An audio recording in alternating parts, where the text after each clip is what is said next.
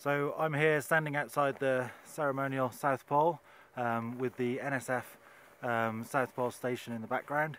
It's Christmas Day. It's just an incredible feeling to be here with the Willis Resilience Expedition, having completed all the major phases of the expedition, and we're just waiting here for a flight home.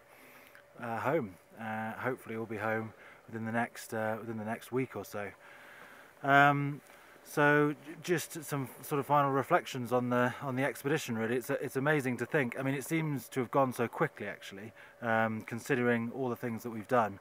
So the 1800 kilometre crossing, coast to pole to coast crossing of Antarctica, during which Parker kind of led a scientific program, and we were able to dig almost a dozen 2-metre snow pits across the continent, and hopefully that data will now go,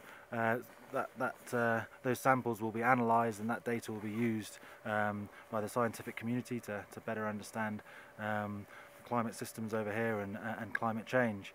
And then the second phase of the expedition, the race phase, from the bottom of the Ross Ice Shelf back to the South Pole.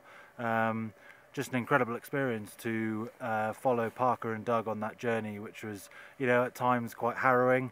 Parker clearly really struggling with some of the effects of altitude and some of the physical demands on his body. But Doug, sort of the consummate professional, I suppose, throughout the whole thing, just an excellent guide, and brought us all of us here to the South Pole safely. So yeah, we're all really delighted to be here. As you can see, probably from the pictures, it's an amazing day, and obviously looking forward to going home, but amazingly proud of what we've achieved so far.